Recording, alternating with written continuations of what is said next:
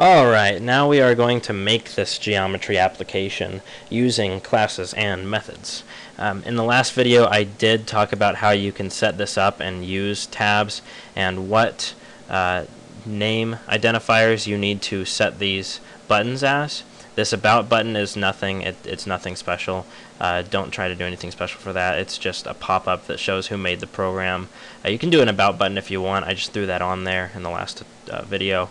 Hypotenuse, once again, name identifier, make sure you change it. You can change all these, these numeric up-downs to a higher maximum value if you want. Their default maximum, well, their maximum right now is set to 10,000. I put it at. I don't know what you're going to put it at. That's your decision. Anyways, go ahead and double click on all these buttons. Basically what our idea is, we're going to take these buttons and we're going to make methods out of them. And the tabs are going to be the classes. The first class will be a circle class. And in it will be two methods for circles, for handling circles and formulas. So the first method will be a get circumference method that basically takes the circumference formula and it inputs the radius and it gets out the circumference. And then you input the radius for get area method and it will output the area of the supposed circle that we have a radius for. Then the triangle class will have a hypotenuse method where you input two known sides and then return the hypotenuse of the supposed 90-degree triangle. And you'll learn a few things along the way. I'm going to be using converting again.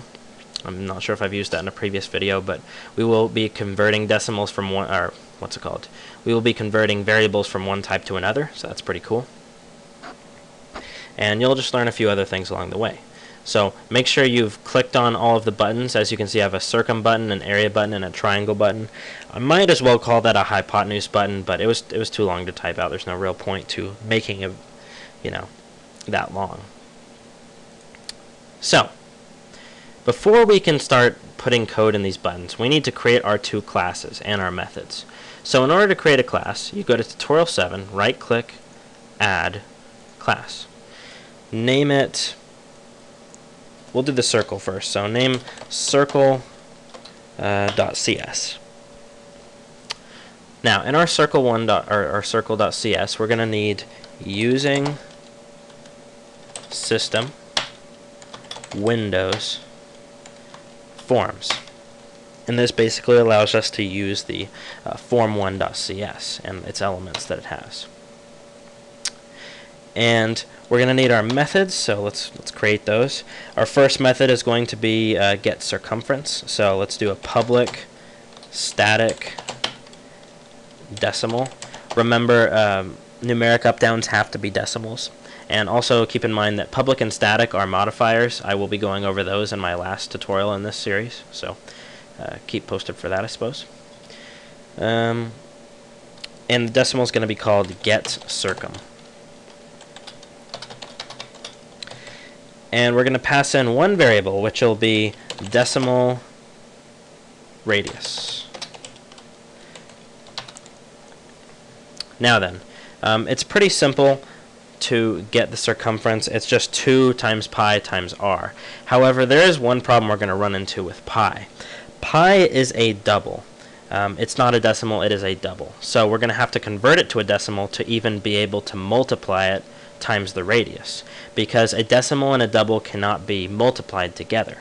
So we are going to create a pi variable, which will be a decimal, and we'll set it to convert.toDecimal. That's our conversion function, our method that converts pi to a decimal, or whatever we input to a decimal. And we're going to input math.pi. And there you go. It takes the pi variable and it converts it to a decimal. So now we can multiply it by our radius. So we're going to do a decimal result is equal to 2 times pi times radius. 2 pi r. And then return our result for the user to see. So we've got a method that inputs our radius. It creates a pi variable and converts it to a decimal. Then it multiplies pi by 2 by radius, and then returns the circumference to the user. Now we're going to create our area function. Once again, public static decimal, and it'll be called getArea. And also a decimal will be passed through that will be known as radius. And once again, we're going to need to convert pi, because that hasn't changed. Convert dot to decimal. Math. To be honest, I could have copy and pasted this, but with the very ease of use in the autofill and Microsoft Visual C#, I just don't need to copy and paste things when it's so easy to type them out, you know. Then we create our result, and it's going to be pi r squared. So it's going to be pi times, and then radius times radius, which is essentially squaring it because it's, you know, radius times radius. And then return our result. So we've got our get circumference and our get area methods. Feel free to put on a little comment.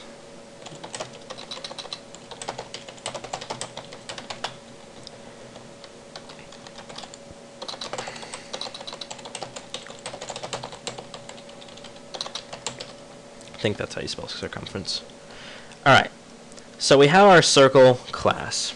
We have it, and it's perfectly created. It assumedly works fine. Now it's time to create our triangle class, which will only have one method in it, so it's not that difficult. Add class, and we'll call it triangle. However, our triangle method will be a little more difficult. Keep in mind we also have to add our using system.windows.forms once again. Otherwise, you know, form 1 will not work correctly with it. So now we create our getHypotenuse function. Once again, public static decimal get hypo is what I'm going to call it. I don't want it to be too long, you know. And then we're going to do decimal side 1. This is the a squared side, and then the b squared side will be decimal side 2. Okay, so once again we're going to need our pi variable. I'm just going to go over here to our circle 1, and this time I'm just going to copy it, you know. Just, you know, save us some time. Might as well. Wait, no, we don't need that. Never mind. The getHypotenuse function is going to simply use the Pythagorean theorem. I mean, that's really the best option. You know, that, I mean, you can use, I guess, sine and all that other jazz, but we don't have any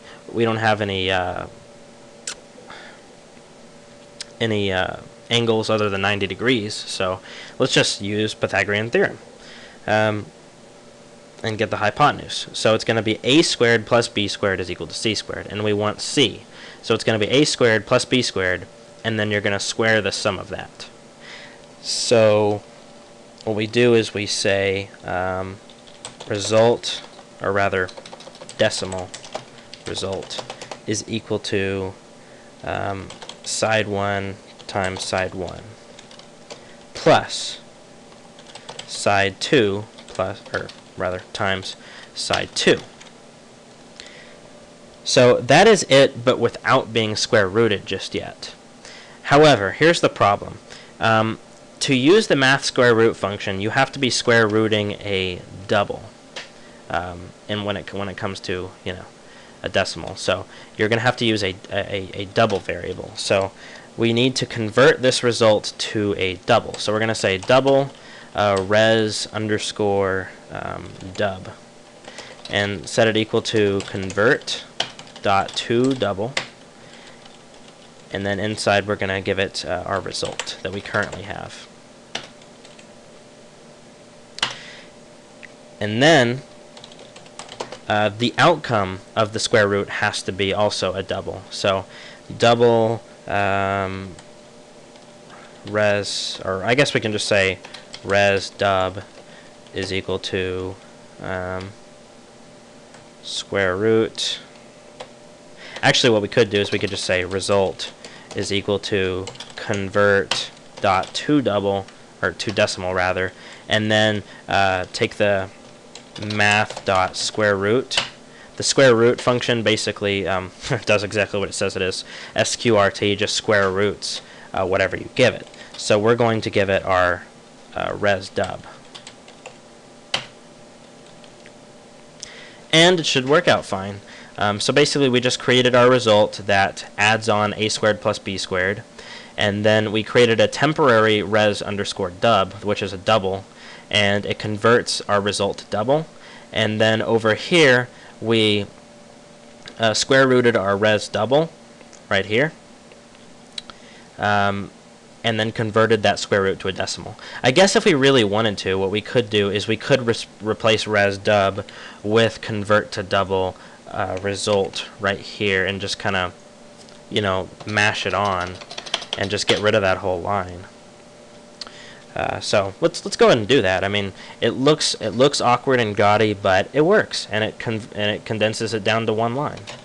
And now we can just return our result, and now we have no errors. There we go.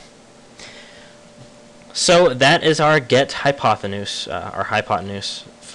method, and we now have our two classes, our class of circle and our class of triangle.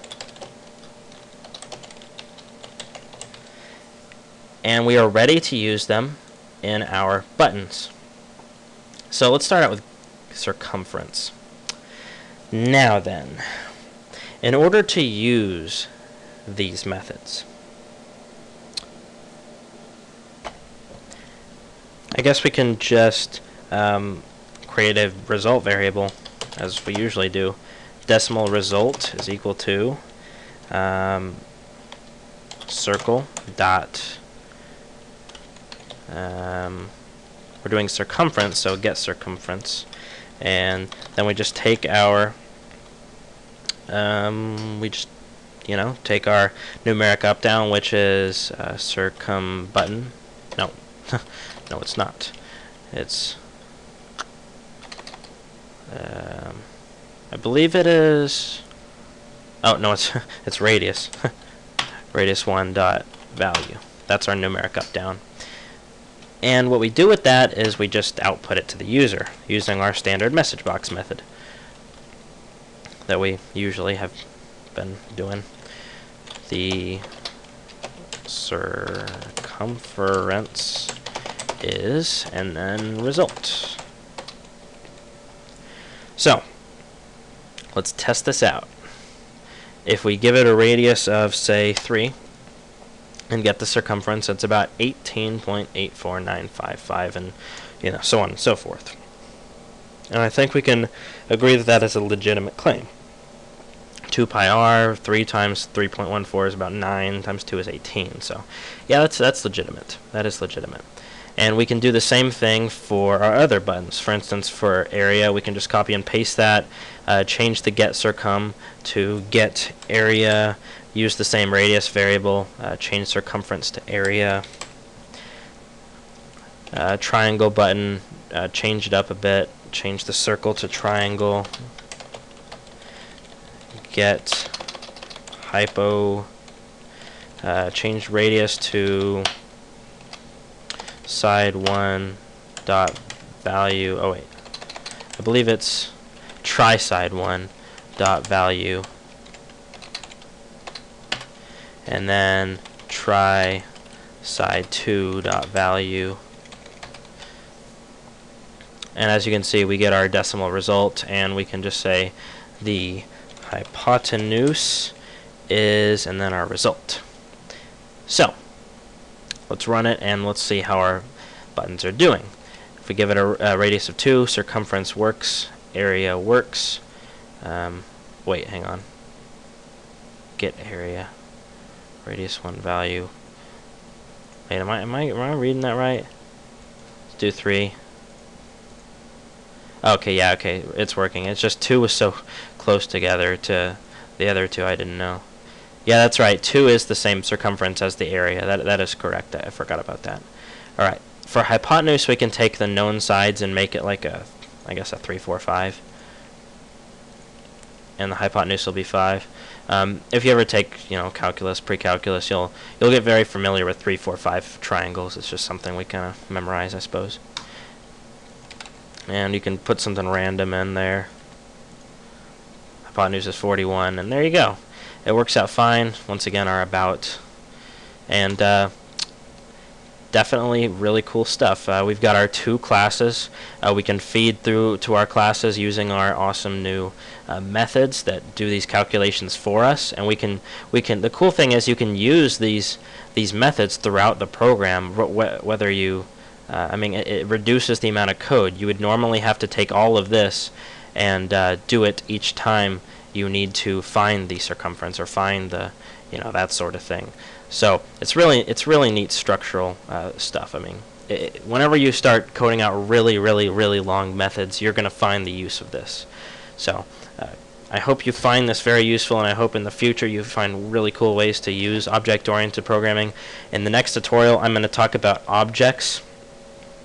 So objects and instances, it's going to be pretty neat. It's basically creating different instances of our classes. For instance, if you have a class called car, you can create like a Ferrari instance of that class and a DeLorean instance of that class. So really cool stuff. Stay tuned, and I'll signing off.